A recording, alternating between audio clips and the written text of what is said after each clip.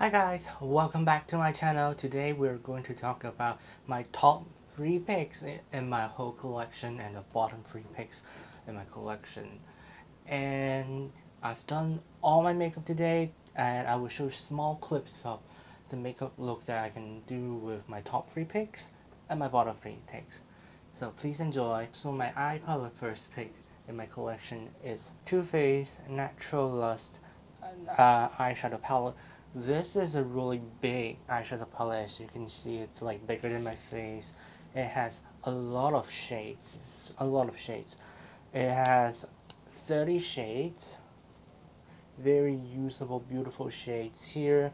I think this 2 rows is a bit more lighter than I want, but it's very usable as well. I think it might be a bit more silvery for people who is a little bit darker, and you have like darker shades down here. It's really warm, the palette overall, but you have like some fun shades down here. You have a matte black, which is really important. You have a teal shade that I love. You have a purplish like lilac shade down here. You have a bit more silver tone on the bottom, but the rest of the palette, it feels a lot like the modern Renaissance eyeshadow palette, and it's a very versatile eyeshadow palette. I've done a look with just a few shades here. I've used Sex Drive, Come and Get It, Take the Cake, Pine It Down, and also Flirty Pop. The shade name is a bit more naughty than you want. Maybe you are not as comfortable buying this eyeshadow palette because of the names. You know that Too Faced love like playing with like sex jokes and all that kind of names. So maybe this won't be the palette for you. And this isn't the highest quality eyeshadow palette I've tried, but it's because of the array of shade, overall quality, and it's just a very well-rounded palette that I really love from them. And I've done a lot of like looks with this eyeshadow palette that I really enjoy, and this is the one exception palette that's like paper in a cardboard format that I don't hate from Too Faced. There's a lot of like cardboard like eyeshadow palette collection that I didn't like from Too Faced, and this one is one exception. The second eyeshadow palette is from Natasha Denona, their Metropolis palette, which is their 2019 holiday collection. Really beautiful eyeshadow palette. As you can see, like you can see the divots. It's a very colorful, a bit more warm, a bit more greenish, bluish, but a lot of warm. You can see the orange, you can see them really deep black, not deep blacks, but deep matte. And the overall quality of the eyeshadow palette is very good. I like this plate. You can like sort of don't make the mirror dirty, and then the shade name. This palette is really petite as well, so that you can see there's not a lot of like material being wasted. I really like the overall material. I kind of like this faux leather kind of like a texture. They have a lot of like high quality eyeshadow in this palette, especially with the creamy matte. They have like exceptional like mattes in here. It's a very blendable, it's very poppy, it's very colorful, and I really enjoy the quality of the eyeshadow here. It's very easy to blend. There were quite a bit of like repetition in terms of like the gold shades here. They do look quite similar, but there's a hint of difference between like the warmer golds and the cooler golds. But they have like 5 kind of like gold shimmer shades here. If you don't really like gold shimmer shade, maybe you won't like this palette. And I think her palettes are quite expensive. Maybe you have to save it on it. I have like maybe 2 eyeshadow palettes from Natasha Denona, and that I swear by, I love it so much. and I think that maybe you just need one of like her palettes and you are good to go. You don't need extra eyeshadow for any look. Maybe you need a matte black, or you need like a black liner to like darken up things up, but overall this palette, it really stands for itself. So that palette is, I'm torn between the Jackie Aina palette and the Too Faced like gingerbread eyeshadow palette, but this one is sort of like within this palette, kind of like they are like kind of overlap, but this one is like a limited edition, and I think you can still buy this one. And for the Jackie Aina eyeshadow palette, it is just really one of the best eyeshadow palette I've tried from ABH. I like the Prism palette from their like limited edition, but some of the shades, for example, their neon shades weren't as good. But this eyeshadow palette, it doesn't look as coherent as you might think, but it's very wearable. It's very everyday. You can make a very dramatic look from her eyeshadows. And I think one of the things is that I really love Jackie Aina. I think she's really funny. Some people might think like sometimes she might go overboard with some of the things that she does, but overall she's a very interesting person to watch on YouTube, and she's very down to earth, very real, and I really think that she does a really good job in how she brands herself, and I really enjoy her eyeshadow palette. Still today, this is one of the best eyeshadow palette, even though it's like the third eyeshadow palette I mentioned, but it's very up my alley. I don't really particularly like purple eyeshadow, and I don't particularly love purple, but purple eyeshadow, pinkish eyeshadow is just staple in like my eyeshadow look, and I really love using this palette, and the purples are great here. Exceptional. Also, I want to mention this. This is like a drugstore eyeshadow palette that's like very polished.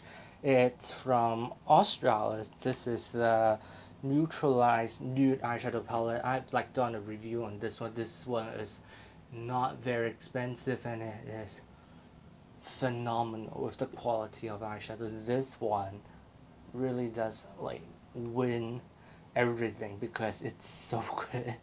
I really love this eyeshadow palette. So if you are in a budget and you're in Australia, hi, this is an exceptional eyeshadow palette, and I think their brand is really good with their products. So if you really love the products, you can try this one.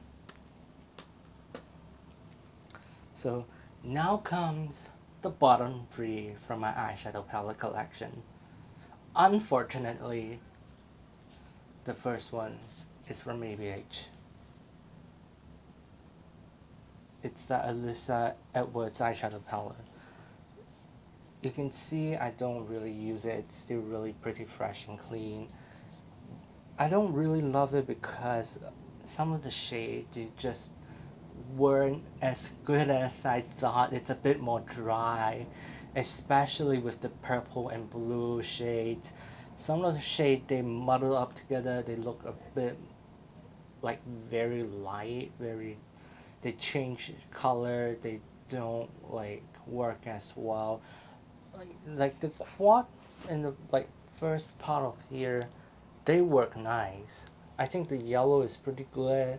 This shade and the purple like shade, these two shades, they are very similar. I think these two shades are fine, but the wonky shades are like the purple shades here, which I mean, this palette looks so much fun. Do you think?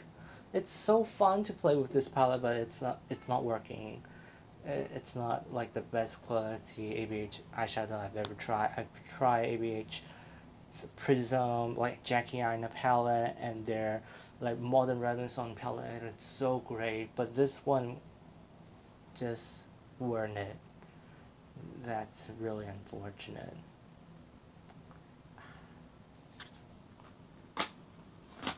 think the second eyeshadow palette that I would like slam on would be, I don't want to say slam on, but it's like I don't like it. So, well, let's just stick with I don't like it. This one, Pretty Rich Collection, the Diamond Light eyeshadow palette. I don't like this eyeshadow palette. Like, it's difficult to open. The shades are really beautiful, but like the self-sticking glitter, they don't work that much. I don't like it. It's very gritty. I don't like glitters. Like, some people really like glitters, but for me, I like those like creamy texture, like those eyeshadow, like cream eyeshadow, or like those like this I don't know what brand that. Sigma. No, I don't like this palette. It's not the best like Too Faced eyeshadow palette. I've like thrown away some Too Faced eyeshadow palette. That's even worse than this one. But this one isn't my. The color is really my vibe because I do like a cool tone eyeshadow, but it just doesn't work as well. The 4 diamond shape like eyeshadow there, like pressed glitter, that you don't need like adhesive to use it, but it doesn't really work. It's a bit dry, and you have to use those like silicone applicators to apply on, and they're hard to apply on.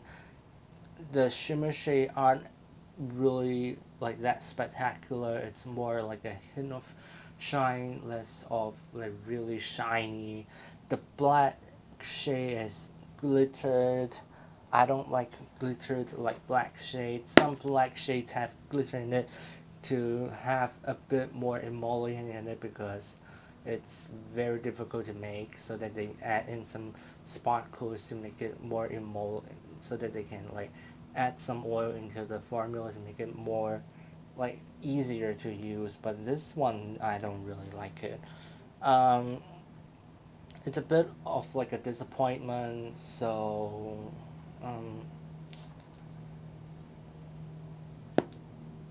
yeah. I think the last one I've just reviewed is like the Stone 5 collection, like the Stone 5 Jewel Tone eyeshadow palette from Urban Decay. That one really sucks because I don't know what to expect from that eyeshadow palette. You look at the eyeshadow palette, it's really beautiful, but it's very flaky.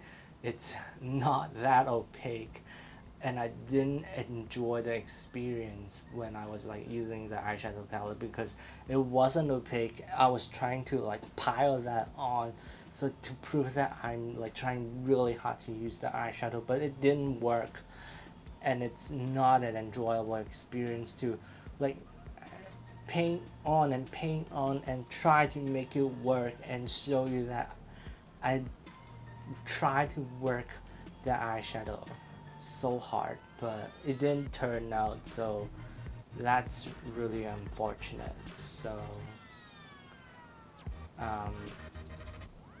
this is a really short video, but I will show you the clips that I put on the eyeshadow palette. I hope you like this video. I hope you enjoy watching like some of the things that I love, some of the things that I don't like. And here's the first video of like things that I like, things that I don't like. I hope you enjoyed the video. Please like, comment, and subscribe to the channel.